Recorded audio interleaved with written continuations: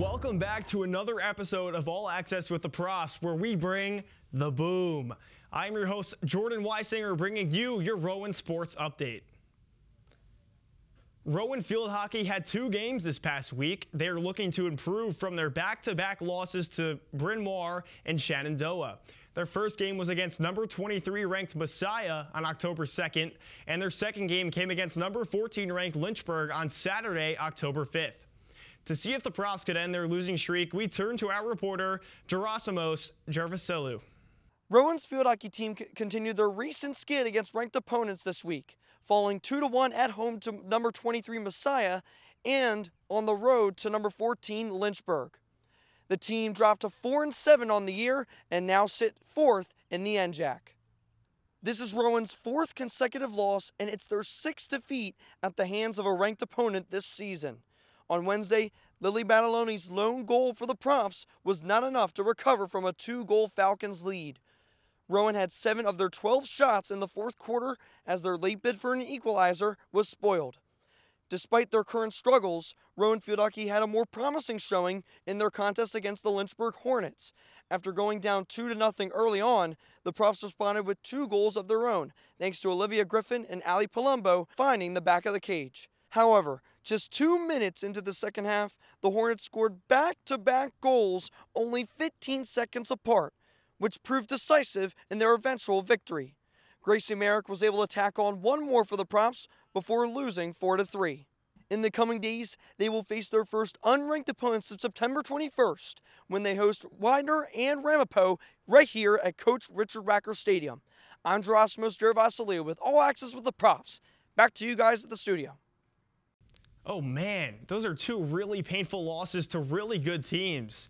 But the girls will be back in action to end their 4-game losing streak this Wednesday, October 9th against Widener. We now move to women's soccer, where the girls have been busy winning. The Profs are 6-0-2 on the season, and their only 2 draws came against Swarthmore and Stevens. The girls began NJAC play in last week's win over Rutgers Newark 3-0. Liana Sanfelice, Sarah Wiedemann, and Simone Passetti all had a goal in the winning affair. The Profs then took on the undefeated NJCU Gothic Knights at home this past Wednesday, blowing them out 3-0. To end the week, they traveled to Camden to take on the 5-4-2 Scarlet Raptors. For that, we send it to the birthday boy, Connor McAndrew. Earlier on Saturday, the Rowan Profs women's soccer team defeated the Rutgers-Camden Scarlet Raptors with a final score of 3-1 in Camden, New Jersey. The Profs team will have a combined record of 22 wins, 0 losses, and 3 draws, pick up win number 3 of the NJAC season, and remain unbeaten over Rutgers-Camden. Following the victory over NJCU 3-0, the Profs made an early statement in the first 5 minutes of the match with junior Olivia Giordano's 9th goal of the season. Giordano posted 3 goals in her last match and adds her 4th goal in 2 games. Senior Mackenzie Clement found the back of the net with her 9th goal of the season as well. Heading into the second half, the Profs were able to add 1 more goal to the sheet after Clement found her 10th goal of the year in the 82nd minute via the penalty kick.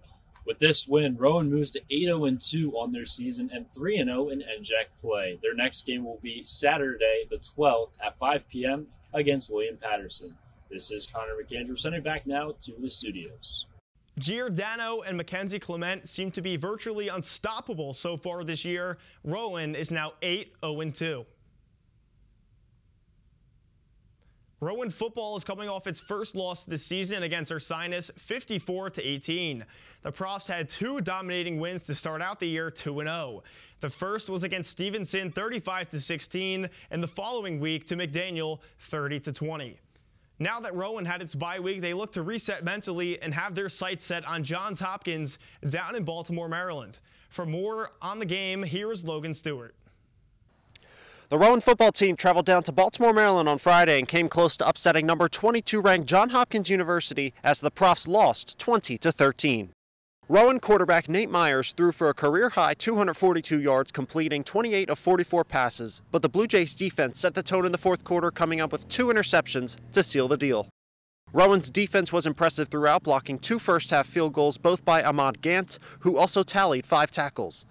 The Profs held the Blue Jays to just 94 total yards in the second half and outgained them by 65 yards overall. Running back Nunez Bukala scored the only touchdown for the Profs in the second quarter, while wide receiver Michael Zarfati brought in 9 catches for 84 yards in the game as well. With just 24 seconds left in the game, Rowan had marched down to the Blue Jays' 8-yard line, but JHU's Carter Hogg's interception on 4th and goal ended their chances of completing the upset. The Profs will now prepare to face TCNJ next week as they return home looking to break a 2-game losing streak.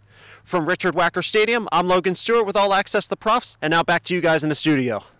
Rowan drops a close one, but at least Nunez Bukala is making his way back into the end zone. Rowan begins NJAC play this week against TCNJ on October 12th at 1 p.m.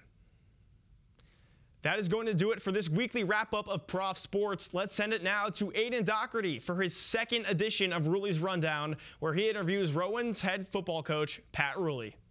Welcome back to another episode of Ruley's Rundowns. I'm Aiden Doherty, and alongside me today is the Rowan football head coach in Pat Ruley for yet another week. Here we are in week 2, once again outside the team house, and we're coming off a game against Johns Hopkins. Last week we were coming off a bye week, but against Johns Hopkins, a top 25 team that Rowan just lost to 20-13 on the road in Baltimore, Maryland, but a lot of historical value in this game going in favor of the Blue Jays. The Blue Jays never lost back-to-back games since 2008. It's been 16 years, and they lost the game previously against Salisbury before their matchup against Rowan. And also, since 2003, they are 15-4, now 16-4 coming off the bye week.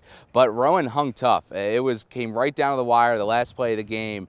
But Rowan fell in this game by a score of 20-13. But I'm here now with the head coach, Pat Ruley. How do you assess this game? Yeah, I said to the guys going into the week, I just wanted to see us compete. Right, I said, at the end of the day, can I be on the headset going into the fourth quarter saying, hey, we need to stop and a score, or we need a score and a stop? Will the fourth quarter be relevant football? And coming off of, having a week that, a game the week before where we just weren't up to par in terms of our level of competition and energy and effort level. Obviously 13 days later, that was night and day. And so, while it's always tough when you got a team of that caliber at their place with some of the stats you just mentioned, working in their favor, and you got them on the ropes at the end of the game, it's always disappointing to not come out with those games. But, I was really pleased with just how we competed for 60 minutes. And it was one of those games where at halftime they were actually honoring Johns Hopkins for being one of the best Division III athletic programs in almost every sport, and they brought everybody out. It was a longer halftime, and it was one of those where I was sitting there and I was like, man, it would be such a punch in the face if Rowan comes in here and beats them, and they almost did. And it was a one-score game the whole way. A year ago they lost to Johns Hopkins by a score of 55-20, and this year much more closer. But one of the big takeaways, the defense really had a big bounce back week. They allowed just 14 points against Johns Hopkins, a team that has been able to put up points in the past, especially when I mentioned last year 55 points. How do you feel about the defense, and what were some of your takeaways by the defense, and especially when you're heading into NJAC play now? Well, yeah, that's the big thing, and I told the guys at the end of the day, all our goals are still in front of us, and I really just want to see our growth be continuous week to week, as we head into really a new season now, right? A 6-week season that determines who gets to represent the NJAC in the postseason. And yeah, the defense, at times early in the game, we still kind of had to get our feet under us. But once we settled in, we made some really big plays. Guys really started stepping up and contesting catches. Obviously, we adjusted in terms of being able to defend the run, and came up with 2 huge field goal blocks at different points in the game. I actually had a third that they called an offsides that, upon further review, might not have been a great call by the officials, but ultimately, I think that just really how we responded with physicality and toughness was something that I really took away as a huge positive. When you go into this matchup, kind of how do you assess this matchup? First NJAC game, but also not just first NJAC game, maybe one of your toughest NJAC games as well. Yeah, I think that when we look at it, they're watching them on tape, they're an explosive team. They played a game in Allentown a few weeks ago against Muhlenberg, 55-52, right? And Muhlenberg's a perennial team that's vying for the Centennial Conference, and we just played a couple of the other top Centennial Conference teams. So we know that Muhlenberg is a quality program, and so that's a huge. Even though they've lost the game, that's a pretty impressive result, and that's their only loss right now. So when you look at kind of who they've been this year so far, they can put up points in bunches. They're a team that wants to spread you out and try to, get guys on islands and put matchups together there. And, I'm expecting a 60-minute game on Saturday, and, we just got to come out and execute. I think the plan so far in today's practice, I think we were good. I think it was probably the best Tuesday practice we've had to date this year.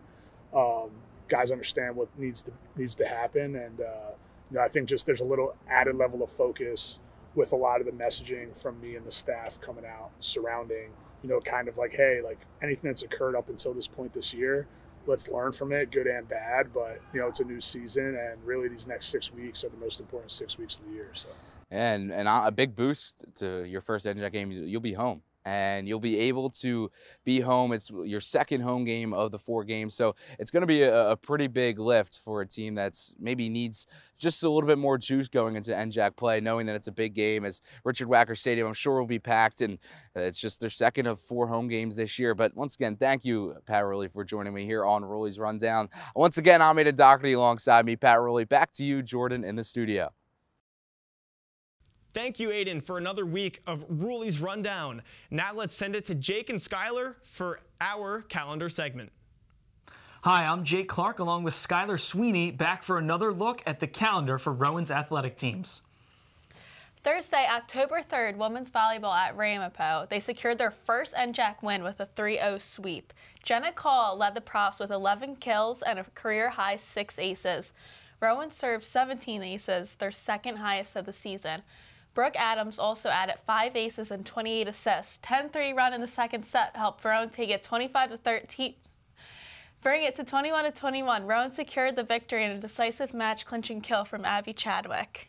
Yeah, nothing on Friday, but Saturday, men's soccer took on Rutgers Camden, and a late goal by Rutgers Camden resulted in a 1-1 draw, making Rowan's 5th tie on the season. Ryan Cleary scored the goal for Rowan to give them a 1-0 lead. His 6th on the season. He intercepted a goal kick. However, Rohan Castillo scored in the 85th minute, capitalizing on a free kick to tie the game. Rowan's keeper Dylan Apportello made 3 key saves in the second half to maintain the tie, and the defense really showed their strength in that win for Rowan on Saturday. For sure. And back over to the court. Saturday, women's volleyball with their tri-match. The Profs won their 4th consecutive match, sweeping DeSales and SUNY Maritime 3-1 in both matches. Hutton had 13 kills and Cooper led with 19. Rowan capitalized on DeSales' 9 hitting errors to clinch the 4th set and match Rowan. Rowan had its second best offensive performance of the season with 54 kills and a .366 hitting percentage. That's very impressive numbers, and that's all we have on this week for the calendar, but we flip to next week. Tonight, women's volleyball hosts William Patterson in another NJAC matchup. They're looking for their 5th straight win in a row. Wednesday, men's soccer hosts Washington, and field hockey takes on the Pride of Widener. Thursday and Friday, there's no action, but if you thought this Saturday was busy, next Saturday is jam-packed. The schedule is loaded for next Saturday. Saturday sees 4 separate NJAC matchups, highlighted by the Profs hosting TCNJ at Coach Richard Wacker Stadium at 1 p.m. for football. Along with this, we have field hockey taking on Ramapo and both soccer teams taking on William Patterson. So, Skylar, out of all of the events we have next week, what do you think is going to be the highlight game of the week? I definitely probably have to give my highlight game of the week to the women's soccer team. They did a phenomenal job out there. They really kept their momentum going throughout the whole entire game. It was against William Patterson. They have an unbeaten record of 8-0-2 and 3-0 in NJAC play. Mackenzie Clement leads the team with 10 goals, 4 assists, and a perfect 6 for 6 on penalty kills. Another offensive standout is Olivia Giordano with 9 goals and 2 assists in the season. Goalkeeper Callista Burke boasts a .83 goal against average with 4 shutouts and 27 saves. Rowan averages 3.30 goals per game with a significant advantage in shots and corner kicks. That's definitely impressive, and they're going to look to stay undefeated. And while that's important, my game of the week is for the field hockey team against Widener tomorrow night. Both teams are struggling. They're sub 500, and Rowan's on a bit of a losing streak, as we've covered in the show. They've lost 4 straight. However, Rowan's 6 of their 7 losses are against ranked opponents. Widener is not in that top 25 poll. So watch for Rowan to work through Ali Palumbo. She leads the team in goals, assists, and points. Gracie Merrick is starting to get hot as of late. She scored in 2 of the last 3 games. And Lily Badaloni, the sophomore, she's also turning on the switch. She scored against Messiah and added an assist against Lynchburg this past week. So for that reason, that's my highlight game of the week. And that's all we have on the calendar for Rowan Athletics this week. I'm Jay Clark, joined by Skylar Sweeney, and now we're going to send it back over to Jordan to wrap things up. I hope everyone enjoyed this week's rendition of All Access with the Profs. I hope the episode was a boom! I'll see you next week, where I'll bring you all things Rowan sports. For Jake Clark, Skylar Sweeney, and our crew behind the scenes, this is Jordan Weisinger signing off.